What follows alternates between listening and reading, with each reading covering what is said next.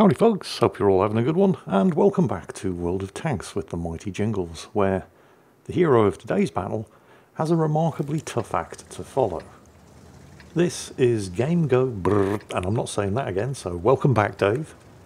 The reason I say he's got a tough act to follow is because the last World of Tanks battle we featured was the return of Aurorix 78 on this very same map, wreaking absolute carnage in around about 7 minutes. It's not really a fair comparison to make, because even though it was on this exact same Miravanka map, well, it was a Aurorix 78 in a light tank, and the tank that Dave here is driving, well, it's technically not a light tank. This is a special Valentine's Day edition of the Chatillon Bourrasque, the French medium. As you can see, it's covered in teddy bears and boxes of chocolates, and even the name of the tank, the Miel, means honey. Hence the Valentine's Day theme. But is it really a medium? I mean, technically, yeah.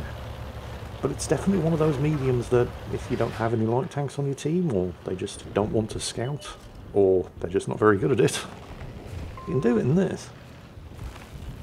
As he's about to demonstrate, doing a bit of active spotting against the Progetto over there, who's also been forced into the light tank role on his team.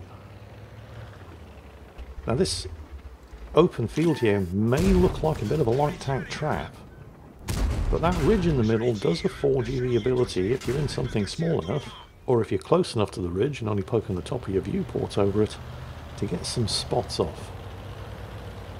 Although that was a little bit too close for comfort for Dave here, but he's not completely abandoning this side of the map.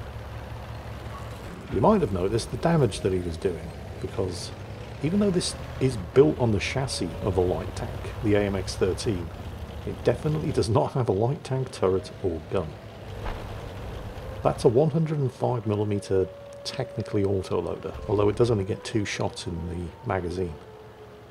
And this is kind of where this tank cheats a little bit, because if you were to put a 105mm gun on a light tank, like the Manticore for example, you would have to give it a reload that's measured in ice ages in order to make it even vaguely balanced, which is what they did to the Manticore.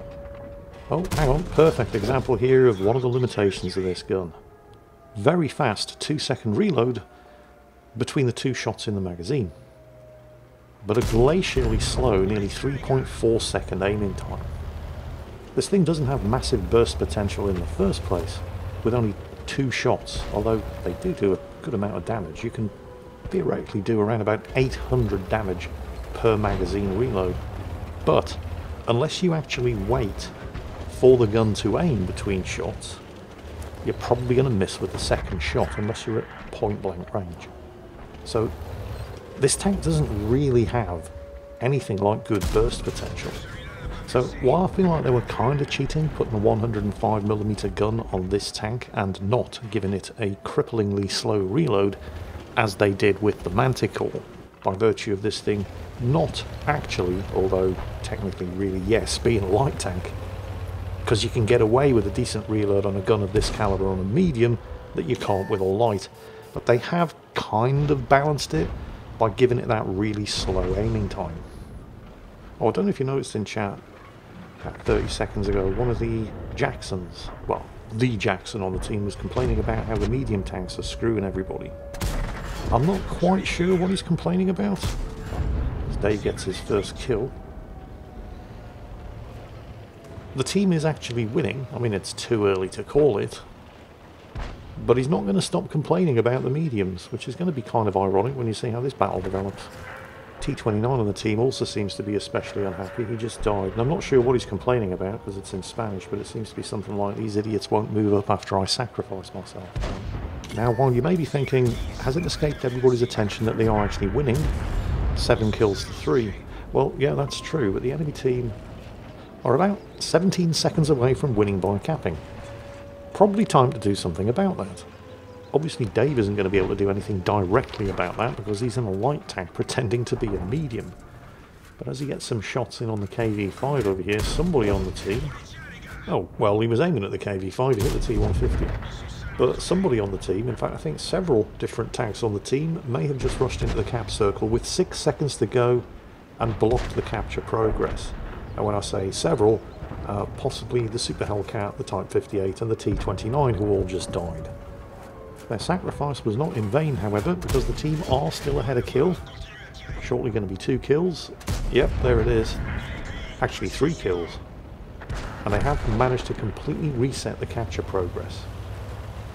But there are now very, very few tanks up there in a position to do the same thing again, with the enemy team once again threatening the cap circle. So with the threat to his rear taken care of, and speaking of threats to the rear, hello Mr. KD5. Liberal application of surprise butt sex there. And the immediate threat to the cap circle has been taken care of. Note, however, that while the team are still 3 kills ahead, have a look at the hit point difference between the two teams. It's not huge, but the 4 remaining enemy tanks have more hit points, and they now have a lot more hit points than the 7 remaining friendly tanks. This is the kind of things that episodes of A Game of Throws are made of. The team have 2 heavy tanks remaining to rush or threaten that cap circle, the Paulak tank and the Skoda T56, who between the 2 of them, as the enemy T103 just wrecks the Nashorn, between the 2 of them they have exactly 82 hit points. So I wouldn't be expecting either of those guys from rushing that cap circle, and yet somebody on the team is. It is in fact one of those Swedish tank destroyers being very sneaky, and the T56 and I believe the Jackson have rushed in there to help out. The problem here, of course, well, there are a couple of problems. First, that's a very open and exposed cap circle, and while the enemy team may only have 3 tanks remaining, those 3 tanks between them have nearly double the hit points remaining on all of the tanks spread around Dave's team. Takes a hit there from the T-29, trying to defend the cap. Dave can no longer take a hit from anything, and yes, of course, it was gold ammunition. Yep, gold ammo to deal with a tank that has 15mm of armour. Oh no, but Jingles, he was threatening the cap circle. He needed the gold ammo to deal with the IKV-90 and the Jackson. Oh, okay. Dave, of course, cannot now afford to take a single hit. He just told the team he's on his way around to flank. It's at this point where the Type 58 on the team, who apparently hasn't been paying attention to chat, then, ironically enough, uses chat to tell Dave to get his ass into the fight. Dave quite rightly tells him to mind his own business. I mean, 4 kills and 5,700 damage, trust me. He's in the fight. But again, you need to be cautious. You're a one-shot kill. And looking at the enemy team's hit point totals, they may only have 2 tanks left, but those 2 tanks have double the hit points of the remaining tanks on Dave's team. He can see the T-130, but he knows that... Ooh, I'm not sure he wanted to knock that tree over, because if the T-3485 that he knows is down here protecting this flank is paying attention, he sees these trees falling. There's another one, and there he is. Possibly a one-shot kill. Yes. That just leaves the T-103. However, they did just lose the Jackson. Remember, he was the guy who was complaining about the mediums screwing the team. In fact, he's still complaining about the mediums screwing the team. Yeah. 5 kills, 6,000 damage. Although, once again, the lone remaining enemy tank is a heavy, and it has more than double the hit points of Dave and his lone surviving teammate. It does, however, have just enough hit points that Dave can kill him with a full reload.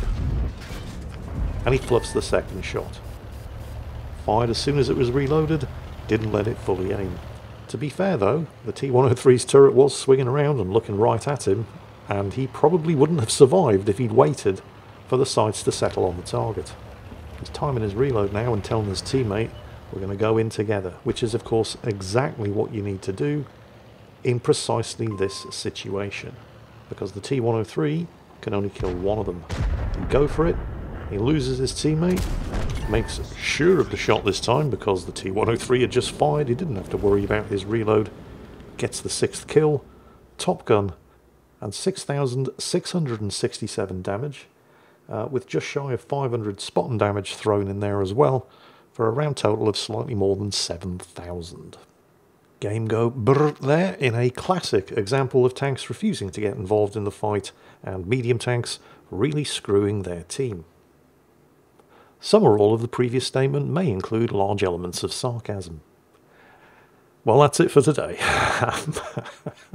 Tough act to follow after seeing a Rorik 78 in this very same map last week, but I think we'll probably all safely agree he did all right. Hope you enjoyed it, and as always, take care, and I'll catch you next time.